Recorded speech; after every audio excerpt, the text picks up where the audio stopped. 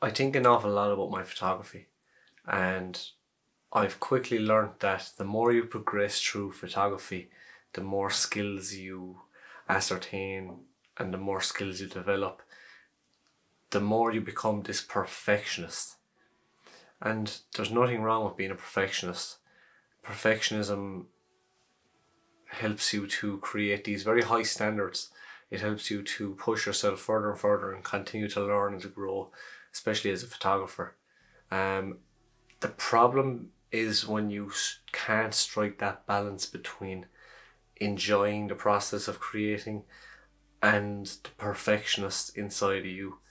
And what I mean by that is when you set yourself these very high standards, and let's say you want to go out shooting on a particular day, but the day doesn't turn out to be like you envisioned, and you know that you won't create these portfolio style images on that particular day, well then the perfectionist inside of you will say, well, don't go out and shoot. Even though the creator inside of you is grappling and struggling and bursting to just get out with the camera. And it's when you can't strike that balance that it becomes an issue. And this is something that I've really been battling in the last couple of months, and not just I don't think it's just because of the pandemic. I'm sure that has had a massive impact on it, and all creators are feeling the pinch right now, but it's something that I've thought about even before the pandemic. And I love the mechanical process of landscape photography, where you plan an image, you take the necessary steps, you set it up, and everything just comes into fruition. But I also love the run and gun style of very much opportunistic shooting, where you don't know what's going to happen, you've no aspirations, you've no preconceived ideas. And it's striking that balance, because often on the days where you've no planning done or no preconceived ideas, you won't create these portfolio images. But it doesn't always have to be about the portfolio images, and that's what I'm trying to tell you in this video, because it's something that I had to learn and to accept myself, that every single day I go out with the camera, I'm not going to create images that are book worthy or print worthy, and if we did, well then it wouldn't be challenging or fun anymore. I'm going to show you two images right now. The first image I'm going to show you is of a lone tree I shot in my locality here in County Limerick, in the Ballyhour region. And this is what I would call a typical portfolio shot.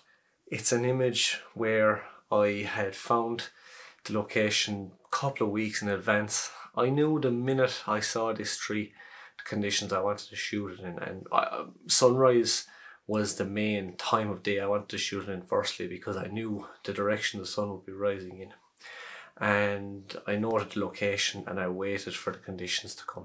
And on a given morning the conditions did come, and I shot the image and I set it up on my tripod and I zoomed in and I manually focused and I made sure it was pin sharp from top to bottom, and I took the image, and hey presto, it turned out to be a portfolio image that I am very proud of. The next image I'm going to show you is a drone shot, and this drone shot was taken again in my locality, and it's a very kind of a basic shot, just a nice aerial image of some fells and valleys and hills with some nice golden hour light streaming over. And if I was to gauge these two images based on their online reaction, as in the reaction that they got posted on my Instagram, well then the lone tree shot would be the winner, hands down. And I can see why. It's compositionally it's better. It's possibly a more pleasing shot to look at, and I've sold quite a few prints of that image, whereas I haven't sold any prints of the drone shot. Now, I'm not saying you should judge the quality of your work based on print sales, but that's just an observation I made. So the difference between those two shots is the reaction they've gotten online. The thing that those two shots have in common is the level of enjoyment that I got from taking them. I got the exact same level of enjoyment as I did from the mechanical kind of stage thought out process of the lone tree versus the drone shot that I literally just sent the drone up in the sky, found what I thought looked nice and took the image. The reason I have a lot of pride for that drone shot is because that's my home area. My house can literally be seen, it can't be seen in the shop, it's just out of frame. And that's where I live, and it's a very proud image for me to have taken. And that is what I'm trying to convey in this video, is that the level of enjoyment you take between a portfolio shot and a very much an opportunistic shot should be the same. You should enjoy creating images, and not every day is going to be a portfolio day. I just want to touch very briefly again on the social media side of things and the reaction that both images got.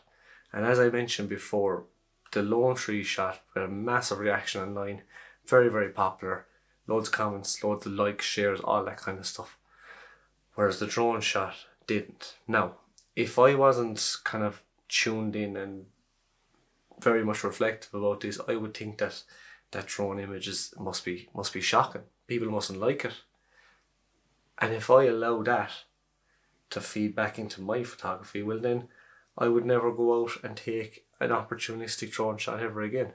And that's where the issue lies. You have to strike this balance between the enjoying creating any image you like. Now, I'm not saying lower your standards. I'm not saying just go out and snap happy and take pictures of everything and anything to show your work. I still think you need to have standards. I still think you need to set a bar for yourself, because if you don't set a bar for yourself, then you've nothing to aim for. What I am saying is you should not be disappointed on the days that you go out with your camera and you don't come back with a portfolio image. You should be happy with the days that you get the opportunity to go out and create. And it's often the days that I go out and I leave my tripod at home and I carry my 24-70 and my Z6 and I just shoot. Now I'm still keeping the composition in mind. I haven't forgotten all my photography roots, but it's very much a freeing process when I'm not striving for that portfolio image. If it pops along, happy days. We don't know what's going to happen in the landscape, but a lot of the time it won't. So there's a time and place for those portfolio images, and there's a time and place for those run and gun fun style shots. And the problem with the social media side is that we see these beautiful portfolio shots conveyed the whole time, and we think if we don't go out and create them, then we're not photographers. But that's absolute nonsense. It's something that you have to strive for. It's something that it's a balance that you have to strike.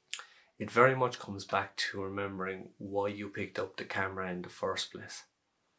And it comes back to the standards you set yourself, but allowing yourself to be a creative within those standards. Standards don't always have to be met, but when standards are met, it'll make it all the sweeter. Best of luck.